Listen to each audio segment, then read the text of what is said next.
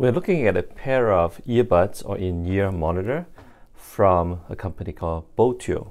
There are a lot of these no-name brand headphones on Amazon these days, and I picked this one out because frankly it kind of looked nice in the pictures, and so here it is, a quick review.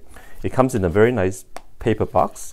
It has this tear-off opening, which I actually like because it makes it easier, and honestly nobody keeps the box anyway. So it's a very eco-friendly kind of packaging.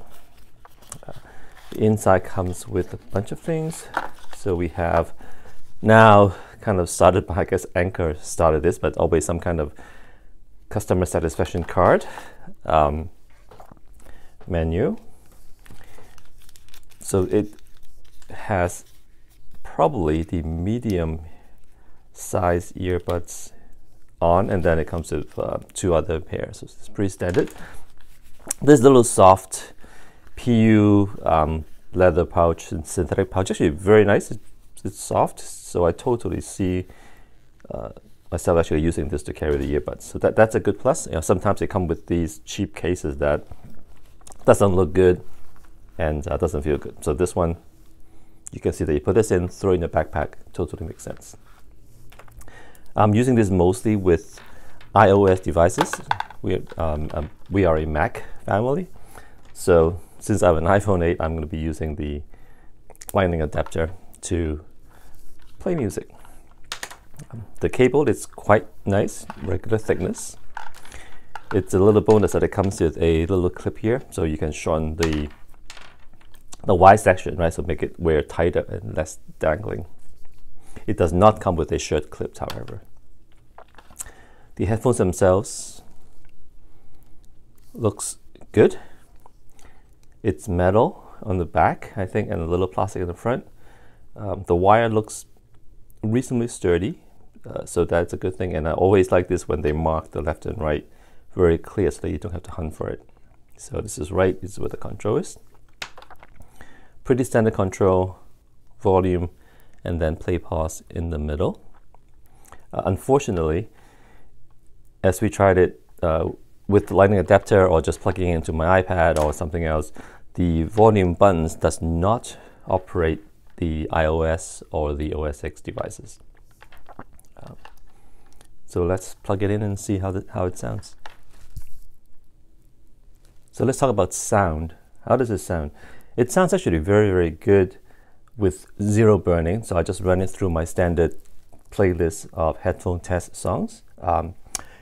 Despite the fact that somehow this is labeled shock bass, it is not super bassy, which is actually a good thing for me. If you're looking for these headphones that are tuned that's so heavy on the bass, and this is probably not it. The bass is good, but not overdone. Because if it's overdone, frankly, with tracks, it just gets distorted.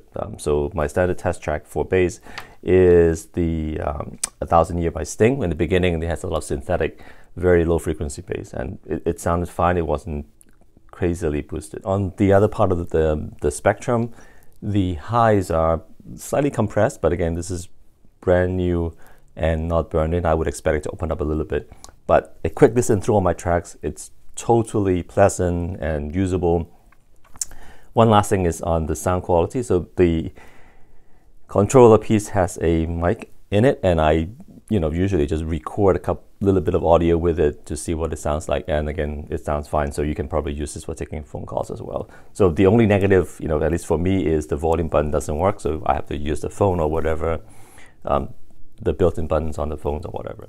Also notice that these are ported, at least it looks like they are. There's a hole here on the side of the earpiece, which probably helps the sound quality as well. In general, the sound is fair. What I usually compare this to, it's my pair of Klipsch X11, right? So don't forget, this thing costs 10 times to this. It is better, yes, it is better, but it's not 10 times better. So in terms of affordable, I don't want to say it, but throwaway headphones, these are great, right? If this lasts a year, it's already well earned the money you spend on it, and if it goes beyond that, it's going to be great. But otherwise, I think this is a very nice, good sounding, affordable headphones. In fact, the build quality is very good, so they should last. So I recommend these.